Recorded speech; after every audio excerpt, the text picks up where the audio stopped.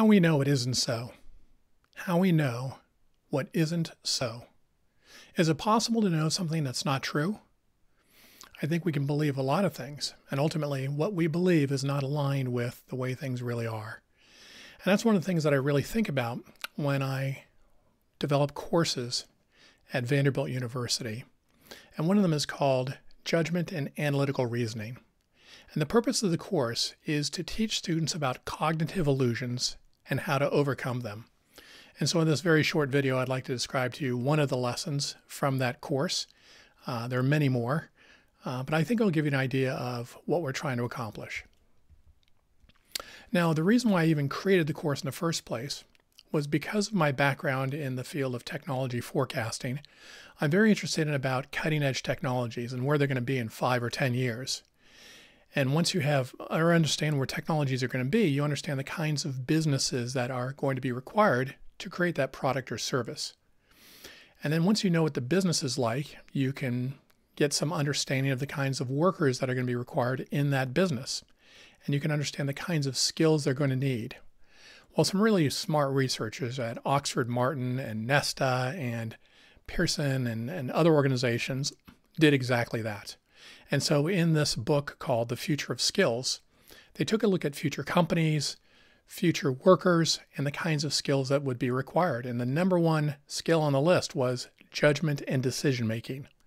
And when I read that report, I said, I need to create a course at Vanderbilt called Judgment and Decision Making. I changed it slightly to Judgment and Analytical Reasoning because I wanted to include that part about judgment, but I also wanted to teach a component about skills and analytical reasoning. So the course is really half applied cognitive psychology, about how our brains are not necessarily always right in how we view stimuli in the environment. There are optical illusions that fool us, but there are also cognitive illusions that fool us. And then the other half of the class is about Microsoft Excel. It's a nuts and bolts course, series of lectures and lessons on using Excel and all of its capabilities. And for this course, to allow students to create calculators and other tools that help them to think more objectively about the information being presented to them, ways to support limitations of human information processing. And so this lecture will describe one example. So let's start off with a question. If a woman's mammogram is positive, what's the likelihood she actually has cancer? Right? So it's a pretty straightforward question. What do you think the answer is? Is it 100%? Is it 90%? Is it 50%? Or is it less than 10%? If a woman gets a positive indication from a mammogram that she has cancer, what's the likelihood she actually has cancer? Well, let me give you some information so you can do better than just gut instinct. Mammograms are 90% accurate in spotting those who actually have cancer. This is called the sensitivity of the test. So if 10 women walk in, all 10 have cancer, we know it as a matter of fact. 9 times out of 10, the mammogram will spot that cancer. They are 93% accurate in spotting those who don't have cancer. This is called the specificity of the test. So if 100 women come in, the test will only say 7 of those women have cancer that actually don't. So it's actually a little bit more accurate in determining who doesn't have cancer than who does. But it's 93% accurate in that regard. And finally, 0.8% or 8 women out of 1,000 who routinely get mammograms have breast cancer. This is called the prevalence of the disease. So now you know the sensitivity of the test, you know the specificity of the test, and you know what's called the prevalence or the base rate. So let me ask you again. If a woman's mammogram is positive, what's the likelihood that she has cancer? 100%, 90, 50, or less than 10? Now, surveys have shown that most lay people and even most doctors guess 90%. And I guess that makes sense. If the sensitivity is 90%, the specificity is 93%, then maybe the accuracy is somewhere around 90%. Seems reasonable. The actual answer is a little bit less than 10%. And think about that. If a woman goes in and gets a mammogram, and the mammogram indicates that she has cancer, the likelihood she actually has cancer is less than 10%. Now, to me, especially when I first heard about that, it was mind-blowing. And even now, it seems really strange. And that's the way cognitive illusions work. Illusions in general, if you think about optical illusions, it doesn't matter how often you explain to the person that these two lines are the same length or these two colors are the same shade of gray, whatever that optical illusion is. You can explain it all you want. It still doesn't look that way. And that's the way cognitive illusions work. I can explain it to you, but it still doesn't seem right. And we're going to go through the numbers so you can experience that for yourself. So most people assume that the probability that you have cancer if you get a positive test result is equal to the probability that you get a positive test result if you have cancer. Okay, and this statement down here in green is basically how that gets written. The probability of cancer given a positive test equals the probability of a positive test given cancer. Yeah, that's just not true. The probability that you have cancer if you get a positive test result is not equal to the probability that you will get a positive test result if you have cancer. And that's what fools people. The way to be unfooled, or the way to not be fooled, is to use something called Bayes' theorem. Now, oftentimes when Bayes' theorem is taught, there's a complex equation that's presented with a lot of terms that are kind of non-intuitive, and I try to avoid that. I'd rather that students could understand Bayes' theorem in a more natural way, that they could pull out a napkin and a pen and draw out a little diagram and figure it out for themselves without having to resort to an equation. And let me walk you through that process right now. Sir Harold Jeffreys, who was a statistician, a mathematician, a geophysicist, and an astronomer, said Bayes' theorem is to the theory of probability what the Pythagorean theorem is to geometry. So most of you studied geometry. You probably remember the Pythagorean theorem, a squared plus b squared equals c squared, allow you to calculate the lengths of lines of a triangle. Super useful. But how many of you actually learned Bayes' theorem? And how many of you actually studied probability? Much more useful, as you'll see shortly, but most people don't know it. And so let's get straight into our matrix. There's 4 possibilities if you go get a cancer or a test for cancer, right? You get a mammogram. Let's look at the across the horizontal axis. Do you have cancer? Yes or no? That's just a matter of fact. Either the cancer cells are in your body or they're not. We're not going to talk about how much cancer, of what type. You have cancer or you don't. And then there's a test result. It either comes back positive or it comes back negative. Now, there's some examples where it's sort of indeterminate, but let's keep this simple. Positive or negative test result indicating you do or you do not have cancer. And that creates 4 possible futures, or 4 possible outcomes. You have cancer, this is the top left-hand corner, and the test comes back positive. It's a true positive. It's correct. The test comes back positive, says you have cancer, you actually have cancer. That's what the test is designed to do. The test is also designed, look in the bottom right-hand corner, to say if you don't have cancer, you actually don't. Right? So if somebody walks in, they don't have cancer in their body, they get a mammogram, the mammogram indicates they don't have cancer, it's done its job again. And that's why those 2 quadrants are colored green. Green is good, true positive, true negative. But 2 other possibilities are you don't have cancer, but the test indicates that you do. That's called a false positive, and that's not good because then you are concerned, you're stressed out. You might get a biopsy or do something even more radical. It turns out you don't have cancer, but because of this positive indication, this false positive, you do some of those things. Or you actually have cancer, but it doesn't find it. That's called a false negative. And that's bad also, because when are you going to get your next mammogram? Maybe not for 2 years. And that cancer might have grown significantly in that period of time, right? So false positives, false negatives are colored in red because those are bad. Now, just to let you know, these are sometimes called hits, misses, false alarms, or correct rejections. You might have heard the term false alarm. So I might use these terms interchangeably as I describe this, but just to let you know, there's different ways of describing what these 4 quadrants represent. All right, so we have all the information we need to perform the calculation to determine what's the likelihood that a woman actually has cancer if a mammogram comes back with a positive result.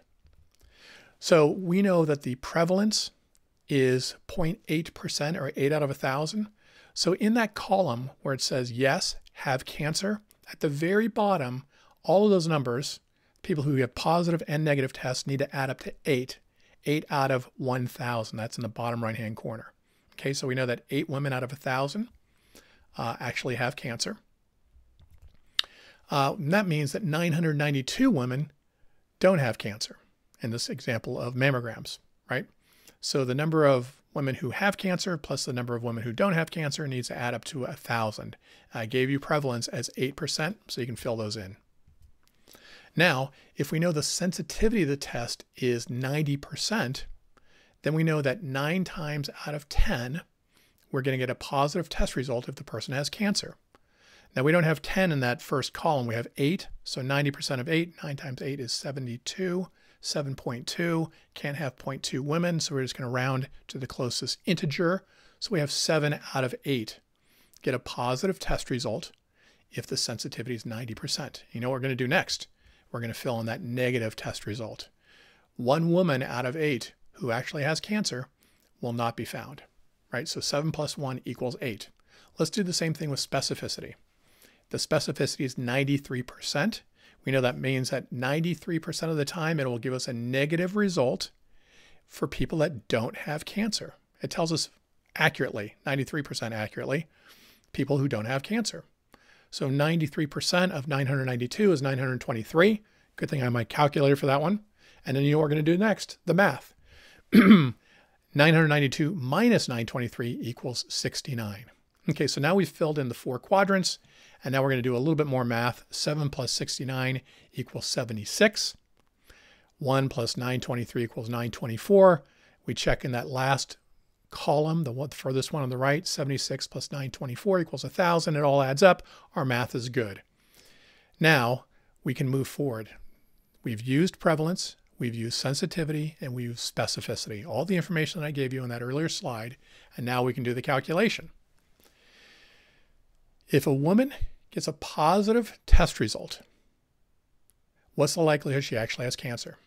So we know that 76 women are going to get a positive test result. We know that 7 women actually have cancer and 69 don't. 7 divided by 76 equals 9%. That's where it comes from. There's a lot of people that don't have cancer that are given a positive test result, right? That's a false alarm. And so that's what mammograms produce, a lot of false alarms. But you'd rather be on the false alarm side. You'd rather be thinking you might have cancer and then take good steps moving forward than to assume you don't. And the good news is there's only 1 woman in the bottom left-hand corner that gets a negative test result that actually does have cancer. So we're erring in the right direction. But that's where the 9% comes from. So if a woman's mammogram is positive, what's the likelihood she has cancer? A little less than 10%. So what do you do following a positive test result? Keep calm and get a second opinion. Now, a second opinion can be a couple of different things. One is it could mean you go to a different doctor. It's not because you don't trust your doctor. It's just you want a different set of eyes. You want perhaps a different test. But even if you didn't get a different doctor, even if you didn't get a different test, you just went back in and got the exact same test again, that's the least you should do. Usually what happens is once you have a mammogram and you get a positive test result, they might do a more invasive or more expensive test that has greater sensitivity and greater specificity to help get that second test result. But even if you don't change your doctor and don't change your test, you should still get a second test. And let me explain to you why. So this is where we left our matrix. 7 women got a positive test result who actually have cancer. Out of the 76 total women who got a positive test result, 9% actually have cancer. Now what's interesting is our original base rate, our original prevalence was 8 out of 1,000. But now that we have new information, this is what Bayesian statistics is all about. Bayes' theorem is all about updating your statistics given new information. And now we have new information. So what we're going to ask now is a different question. What is the prevalence of cancer among women who have tested positive with a mammogram? That's a very different question than the first question. Now we're asking, what is the prevalence of cancer among women who have tested positive with a mammogram? And we know what the answer is. It's 9%. It's not 0.8% out of 1,000, it's 9% of 1,000. So now we plug in these new numbers. Down at the bottom of the first column, we have 90. We do the math, so now we have 910 under the second column. And then we do exactly what we did before. The sensitivity of the test hasn't changed. The specificity of the test hasn't changed. The only thing that's changed is that prevalence, or what's sometimes called the base rate. And when we plug in the new numbers, we get a different estimate. And can you guess what it's going to be? What do you think that new number is going to be? So a woman goes in, she gets a positive result on a mammogram, 9% likelihood of actually having cancer. She goes back in. She gets a second test. That test comes back positive. Now what's the likelihood that she has cancer? Well, it's got to be above 9%. The answer is 56%, right? So if you look at the first column, remember how we took that number 90 in the bottom left-hand corner? We multiply it by 90%, and this time we get 81. And then we get 81 plus 9 equals 90. We still have 93% for specificity. 93% of 910 is 846. We do the math and get 64. And across that first row, 81, 64, 145, you do the math, it's jumped way up to 56%. So that's why in lots of different areas, if you test positive on something, you go in and get another test. In fact, this is what the NCAA does with athletes at universities. Let's say you're a Division I athlete at Vanderbilt University and you pee in a cup, and then they go and they measure your urine and they look for some drug and it tests positive for marijuana. You know what they do? Here's what they actually do. They take that initial urine sample and they split it up into two vials, call it A and call it B. If vial A comes back and it indicates positive for marijuana, they test vial B. And if that comes back positive, then you say, yeah, you had consumed marijuana within the last period of time. But if B comes back negative, well, then you have a very different test result. So the NCAA does it. It happens with COVID, happens with all kinds of testing. Go back and get a second test because the prevalence, the base rate has changed. We've updated our statistics. And with that new information, we can get a better conclusion. So if all of this is very difficult to understand, it's okay. One is I'm moving very, very quickly. The second is this is tough to understand. In fact, Daniel Kahneman, professor emeritus of psychology at Princeton University, and also Nobel Prize winner in economic sciences, said, "It came as a shock to me when I realized I was never taught how to use Bayesian statistics, and that even now I find it unnatural to do so." This guy's professor emeritus from one of the top universities in the world and a Nobel laureate. His brain is so big he's got to hold it up. You can see it in the picture. And he says it's unnatural to do so. So if you're feeling about the mammograms and about 9% and 56% and testing doesn't quite make sense, it's okay. One, we're moving fast. And two, even Nobel laureates find it difficult to make sense of it. But that's what the course is all about, judgment and analytical reasoning. It's a recognition that we as human beings have these brains, and our brains are good. But just like any other kind of computing system, there are bugs in the algorithms. It doesn't always quite work right. Optical illusions, auditory illusions, cognitive illusions. But if you know what those issues are, then when you get presented with a problem like, I have to go in and get a test for anything. It could be a drug test. It could be a test for prostate cancer. It could be a test for breast cancer. And there's a possibility of a false positive. There's a possibility of false negative. Right away you go, this is not intuitive. I'm going to pull out my spreadsheet or an envelope with a pen or pencil. I'm going to draw my little quadrant. I'm going to do the math. And I'm going to see what the answers tell me analytically. And I'm going to let that help guide my decision-making moving forward. So what I ask students to do is when they first learn about Bayesian statistics, they say, you need to write a paper now. And your paper is going to be on any subject that you're interested in. And so students pick topics like birth control, or testing for pregnancy. And you pee on a stick if you're a woman, and based upon the different types of hormones that are in your urine, it indicates you're pregnant or you're not, right? You're either pregnant or you're not. That's a matter of fact. And the test comes back positive or negative. And isn't this a perfect case? Wouldn't you want to open up this box and look at that really fine print inside of the directions and look for what's the sensitivity, what's the specificity, and then try to figure out and estimate what the prevalence is of women your age, right? 18-year-old women versus 25-year-old women versus 45-year-old women. Because the accuracy of that test and being able to determine who's pregnant given a positive test result actually is based on the population you belong to. And that's counterintuitive as well. So some young women in my class do it on home pregnancy tests. You can imagine doing it on metal detectors and other types of detectors at airports. You either have a gun on you or you don't. The alarm either sounds or it doesn't. False alarms, correct rejections, what is it?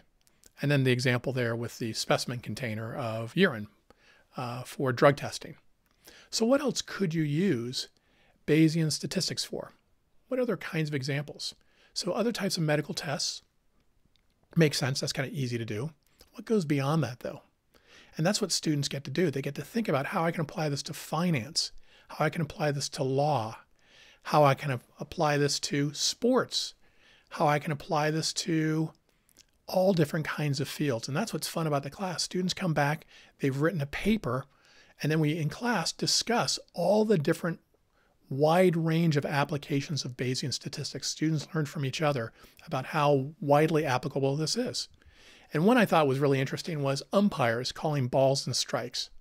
So when a pitcher throws a pitch, it goes into this little rectangle that's defined by the knees and the shoulders of the batter and the width of the plate and other kinds of things. I'm sure there's a little bit of other factors that are taken into consideration. And then the umpire calls a ball or a strike. But a human being, using their own judgment, will make incorrect calls. So what is the sensitivity of an umpire? What is the specificity of an umpire? What is the prevalence of strikes among all pitches thrown? Think about justice. Think about our legal system. Somebody either robbed the bank or committed the crime or they didn't. And then they're found guilty or they're found not guilty based upon the judgment of the jurors. And there are sometimes people who go to jail who shouldn't have. And sometimes there are people who don't go to jail who should have. And we hope to maximize the number of people that go to jail who are guilty and the number of people who don't go to jail who are not guilty. What is the sensitivity and the specificity of jurors, of the jury process or the trial process? What is the prevalence for an individual committing a particular crime? And so you can use Bayesian statistics to make those calculations as well. So what students do is they learn about this cognitive illusion. They learn about Bayesian statistics. They learn how to do it on the back of an envelope, but then I teach them some Excel. And this is one of the very first homework assignments because it's relatively straightforward in Excel to create a bunch of cells that have equations in them and that you can plug in things like sensitivity. You can see this in the yellow, specificity and prevalence, and it does all the calculations. It does it the way that we do it on the back of the envelope. It also uses formulas that we can compare the two. And then they can do a lot of what-if scenarios. So if a drug-sniffing dog sniffs out some marijuana in a high school locker, what's the likelihood there's actually marijuana in the locker? And one of the things you have to do is estimate prevalence. What is the prevalence of marijuana usage or people bringing it to school? Is it 1%, 10%, 50%? And so the great thing about Excel is you can run a lot of what-if scenarios. And you can look at how the positive predicted value changes as a result of changes to sensitivity, specificity, and prevalence. That's what Excel is really good at, a lot of what-if scenarios. And then students can build a more intuitive sense for how much of an impact increasing prevalence or decreasing prevalence will have on that positive predicted value. And then, of course, they have to write a paper. I keep it as a 2-page paper just like this. This one happens to be on Bayesian statistics and an explanation and application to Down syndrome detection. So when women are pregnant, they can go in and get a test. They remove some of the fluid from within the uterus, and they can determine with some degree of accuracy, right? The test has sensitivity and has specificity, and there's a certain prevalence of children who have Down syndrome, whether or not they actually have a child with Down syndrome or not. And this may have been personally relevant to this particular student. So it's a 2-page paper, and they describe the problem, the cognitive illusion, they describe Bayesian statistics, then they apply it to a particular problem, and then they come back with a really great conclusion. It's fun for me as a professor because I learn about so many different interesting topics. And so this is just one example of the kind of thing that's taught in this course called Judgment and Analytical Reasoning, this combination of applied cognitive psychology and Microsoft Excel, so students develop analytic tools to help overcome limitations of human information processing. One of the other bonuses of the course is students actually pass the Microsoft certification exam for Excel at the expert level. That's a great thing to put on a resume, right? You don't just say, I'm proficient in Microsoft Office. You say, I'm certified expert in Excel. And when that employer says, really, what can you do with Excel? You talk about pivot tables, VLOOKUP tables, conditional formatting. Students use Monte Carlo simulations. They do all kinds of things, and they apply it to real world problems. So be able to drop that paper down in front of the prospective employer and say, this is the kind of work that I'm capable of doing. And what's important about this class and many other classes at Vanderbilt, and I love this quote by Margaret Mead, who's a cultural anthropologist. She said, children must be taught how to think, not what to think. It's not my job as a professor at Vanderbilt University to teach students what to think. It's for me to give them tools on how to think more objectively, how to think more rationally, even when there are challenges in the process of thinking itself. Thank you.